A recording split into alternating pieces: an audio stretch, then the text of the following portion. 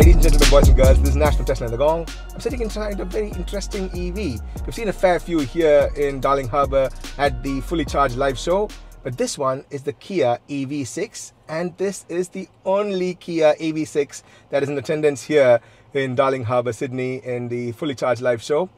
Without further ado, we're going to have a chat with the owner of this vehicle, Simon Hicks, and we're going to ask him questions about the car and also do a quick run around of the car and do a little bit of an interior tour of the car as well. Let's do this. Hi there, mate. Good day, good day. How are you, Nash? Not too bad, mate. Thank you very much for letting us have a quick tour of your lovely, lovely EV6. Oh, it's a pleasure. Rightio. So now, first things first. Do you like the car? That is the million-dollar question everybody has. Love the car. Had it for a year now. I've done about 33,000 kilometres on it. And it's a beautiful touring car. Which That's awesome, mate. Yeah. And what is your daily commute like? Well, I do a big commute from Tenterfield to Muswellbrook every 2 weeks, Okay. which is a 1,000-kilometre round trip to my job down there. And for the rest of the time, we use it for local driving around Tenterfield and the odd trip to Brisbane and down to the coast. So probably I'm unusual amongst a lot of EV owners in that most of my driving is highway driving, long distance driving at speed, and very little city cycle stuff. So That's awesome, mate. And everybody has this question with regards to non-Tesla EVs. How are you finding the charging infrastructure? the charging infrastructure has been challenging. Won't deny that. When I go on long distance driving to work, I always leave 90% charged and do a top up down on the way at the NRMA charges at usually Armidale or Tamworth. NRMA has had some challenges for those charges, although they have upgraded them. True. I think the challenge for the future will be that there's a lot more EVs on the highway, and that's going to utilise the resources on those charges. We do have access to the Tesla supercharger in Tamworth now, which is a good backstop. That's awesome. But overall, I've had the occasional challenge, but I've never been stranded, and I've always been able, most of the time I've been able to charge when I needed to. That's awesome, mate. That's awesome. And what is the range of this vehicle, and do you know what the kilowatt hour on this battery is? So the real world range for me, using a lot of highway driving, is about 440 k's. That's good. A little bit less in the winter. So that's very ample for what I need to do. It's a 78 kilowatt battery. And a lot of the fast chargers that we have access to in the bush are 50 kilowatt chargers. So you're doing a little bit of a top up on your way and doing most of your charging at either end. That's great. I have taken it to the 350 kilowatt EV chargers on the Gold Coast and in Brisbane and Toowoomba.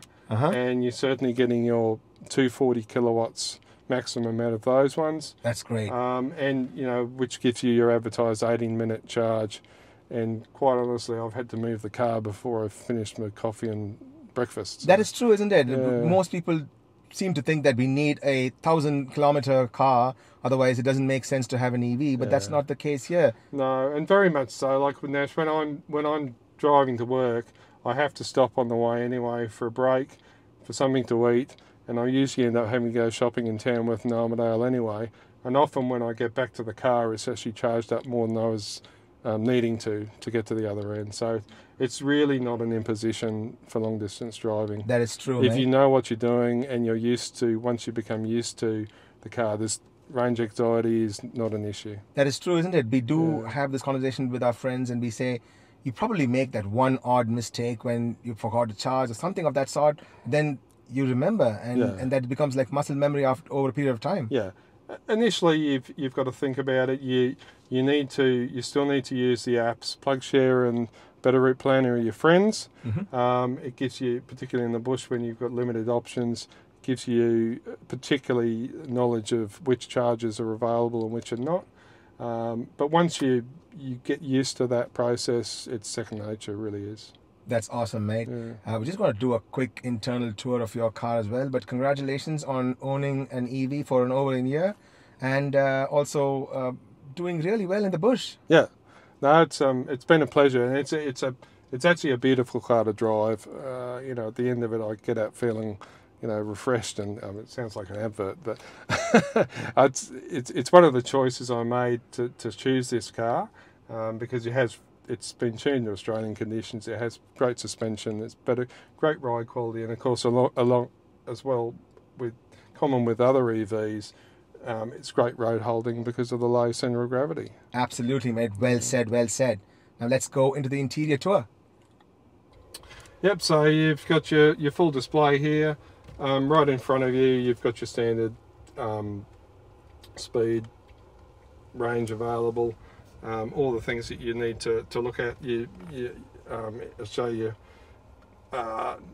as we're not driving, some of the stuff isn't available, obviously, you're looking at, but it'll give you tyre pressures, give you what your usage has been. And over here, you've got your touch screen, so we can look at the different things that are available, how you set, how you're going to charge as you go along. You can also look at energy consumption here and what you're using as you're driving along, how much is being used by battery care, how much is being used by the air conditioning, and so on and so forth. It's a very responsive touchscreen, I must say. It's really good. It's really good. It's Apple CarPlay is available once plugged in through the USB, so you can have all your mapping, and there's native navigation available as well. But I use Apple CarPlay, like I'm sure most people would as well, and that's all very full screen. That's available. awesome. Down here you've got your climate control, and with the touch there you can then go onto media, radio. Oh, lovely. I really thought this was a capacitive button, but this looks like it's a touch screen by itself. It's a touch screen, so you've got your different choices on that, all in the one screen.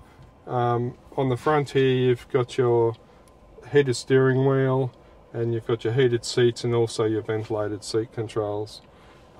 Just here is your forward and reverse, so you know, driving selector there, and here you've got your reverse park camera, which comes up on here, and that's a 360-degree camera as well. So it gives you the 360 degrees. So if they got the colour of the car right, it would be better. Back you can spin around and see who's walking about your car, which is pretty handy. It is. If at home, if you're backing up and the dogs walk behind you, at least you can see where they're going. So, most certainly, and I'm really impressed that the screen is super responsive. It's really cool. Yeah. Oh, that's really nice, man. That's available in the GT Line version. Yeah, and it's actually quite a good little toy. So yeah. And obviously, most of the time when you're backing up, that's what you're going to see. So that's awesome. Yeah. And the standard controls. That you'd get windows and door locking and opening the back and the charge port. That's awesome, mate. And how do you find the drive comfort? Is the positioning okay? Is the height of the seats adjustable, and is it pretty good, you think? Yeah, so it's all electric adjusting on the seats. You've got your set positions, which you can set if you've got two drivers. You can set profiles up to do that as well. So if I want to return to the position I had to start with, it's fine. When you open the door, and you turn the car off, it'll actually slide the seat backwards, so you can easy access. Driver exit, right, easy access. That's right. That's awesome. And you've got your standard, which you'd expect in a high-end car these days, adaptive cruise control. So the radar sits in the front, and you can set your distances for that, which is pretty standard. That's pretty cool. Fairly good lane assist. It does tend to wander sometimes, but you know it's pretty well fine. That's awesome, man. And this one does have a sunroof as well, eh? Yep. So we've got the sunroof up here. For those of us that, you know, I probably rarely use the sunroof. But you know, that again is an option available on the GT line. Most probably I'd keep the sunroof closed. Okay. But I'd keep the visor open. The visor open, particularly in the winter, and then you can see out. But in the summer, when you're trying to, you know, keep the sun out of the cabin, you keep the visor closed. Super duper, mate. We do need that, isn't it? Okay, now let's do a quick external tour of the car, if that's okay with you. Yep, no worries. All right, mate, let's do this. Yep.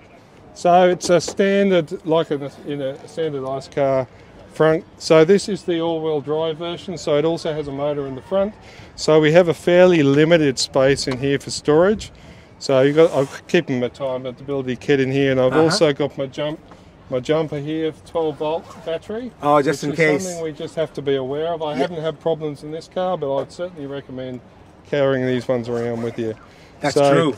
You're not getting as much room in this as you will in the Tesla and some other cars. They could probably improve the organisation of space in that. I suppose so. In the rear-wheel drive version, though, you do get a bigger front space. Okay, a front trunk. Yeah. Now everybody has this question. We call the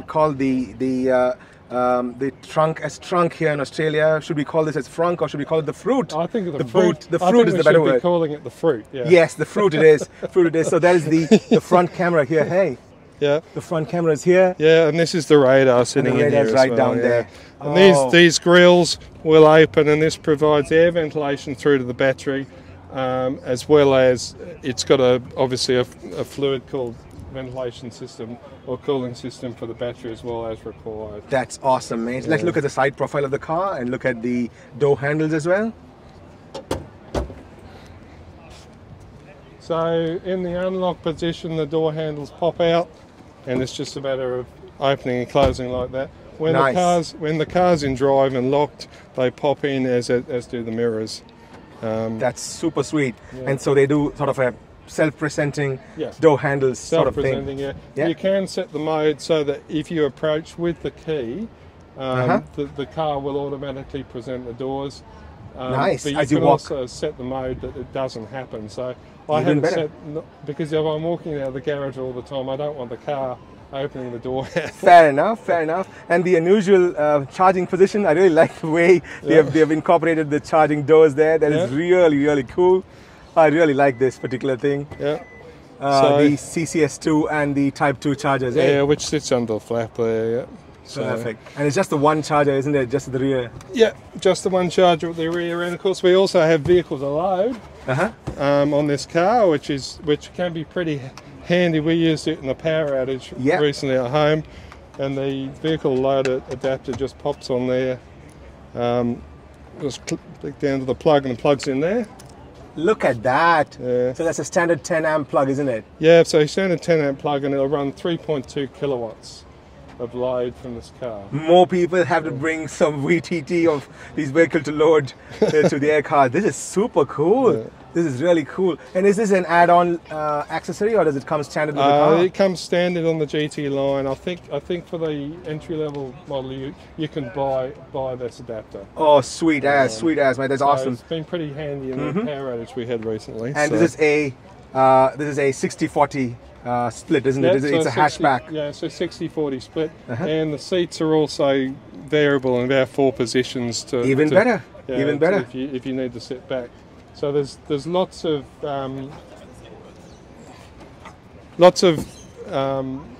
leg room in the seats. Oh, that's really cool, mate.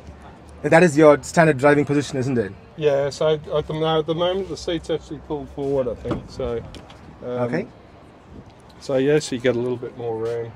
Once you sit in it and turn the car on, the seat will move forward. So it's even better. You get more room. I see what you mean. Even with that, it's a handsome space you got back there. Yeah. Probably one thing to be aware of, if you're a taller person sitting at the back with longer legs, you'll probably find your legs are a little bit lifted off the seat, which is pretty standard for electric cars with the battery in the floor. Because the floor height is a bit high. The skateboard design, that's true. So it's great for kids, probably less safe for tall people with long legs. Fair enough. Let's close the rear, man. I want people to see the rear end of the car and how cool it is.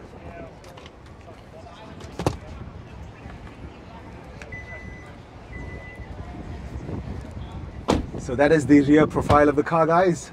Sweet looking one. And this is the GT add-on, isn't it? The spoilers and stuff. Oh, I think the spoiler comes standard with all of the cars. Okay. One thing it doesn't have is a rear wiper. Okay. Which was a concern to me early on because I live in a bush area and we do have a fair bit of dust on some of the roads, but it's not been a problem at all. The spoiler actually directs the airflow down, so it actually keeps the back window really good. Oh, that's awesome, mate. That's awesome. Thank you very much for letting us do a quick inside, outside, and also talking to us with regards to the car. So if I were to recommend to one of our viewers, I'll definitely ask them to watch this so that they can know more about this car. No worries. It's been a pleasure. Awesome, mate. And if you can do it in the bush, you can do it anywhere in the world. That's right. Yes, that's true. Right, yeah. Okay, let's do a quick walk around, guys. This is awesome. Thank you very much, mate. Thank you.